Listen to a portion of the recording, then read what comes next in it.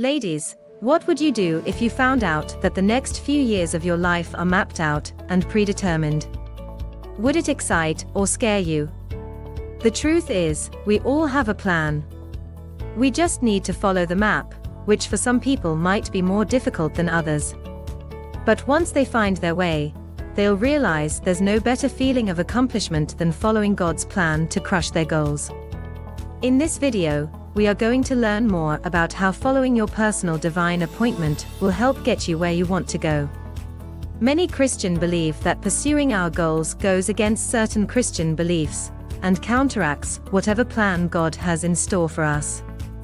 On the contrary, scriptures encourage us to pursue our goals and achieve success. Consider these passages from the Bible. Jeremiah 29:11, "For I know the plans I have for you, declares the Lord, plans for good and not for evil, to give you a future and a hope." 1 Chronicles 4:10, Jabez cried out to the God of Israel, "Oh, that you would bless me and enlarge my territory. Let your hand be with me, and keep me from harm, so that I will be free from pain." And God granted his request. The promise of God. In Jeremiah, God tells you there is a plan for you, wonderful and amazing plan. It's a plan for success and joy. Where did God plant that plan? In your heart, of course. God has given you the desire to succeed and manifest his work in this world. The question is, how do I find that plan? Since God planted the plan in your heart, look in your heart. Look prayerfully. Try these strategies to discover this plan. Number 1. What is your passion? Your passion holds the dreams which God planted in your heart. Follow your passion. Number 2. Are you pushing it away? Is there something in the back of your mind you're trying to avoid? Bring it to the forefront. Look at it clearly. This may contain God's plan for you that your ego wants to avoid. Your ego is that part of you that wants your will, not God's. Number 3. The what then trick. Ask yourself, once I achieve that goal, what then would I want? Keep asking, what then, until you have this deep aha experience that says, that's it.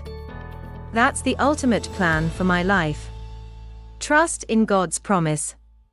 God's not going to give you the entire plan at once.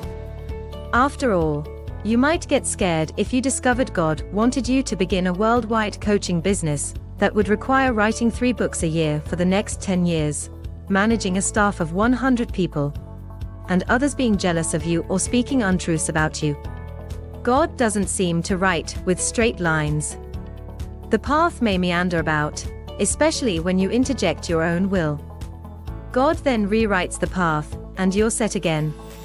The key is trusting that God has everything in hand, even when you can't see more than 10 feet in front of you. The prayer of Jabez. Once you know the direction you're going, even if you only know the first step or 2, let God know you're ready. Consider these ideas found in the story of Jabez. 1. Jabez asked God to bless me and enlarge my territory.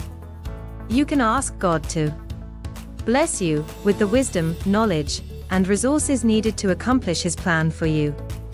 Bless your business, so it expands in every way according to God's will for you. 2. Then Jabez requested, let your hand be with me. Ask God to guide and direct you, to inspire you, and let you know each succeeding step.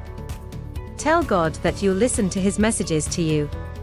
Stay in communication with God through prayer. 3. Lastly, Jabez asked, keep me from harm so that I will be free from pain. Ask for God's protection in every area of your life for you, your family, and your business. Implied in your request is that your actions will be according to God's word. 4. Then, you're told that God granted his request. God promised through Jeremiah that he has plans for you, plans for good and not for evil, to give you a future and a hope. Final thoughts. Ladies, it's important to remember when you're living God's plan for you and asking for assistance, the goals you set will be according to that plan. Your goals are God's goals for you. You can crush those goals and all your future ones as well. Please feel free to grab the resources below to help you crush your goals. And remember ladies, this channel is for you, and we are here for you. So please feel free to leave any questions you may have in the comments. Thanks so much for watching. We hope you found this video helpful. If so, let us know by giving it a thumbs up and hitting that subscribe button. And we will see you soon with another video.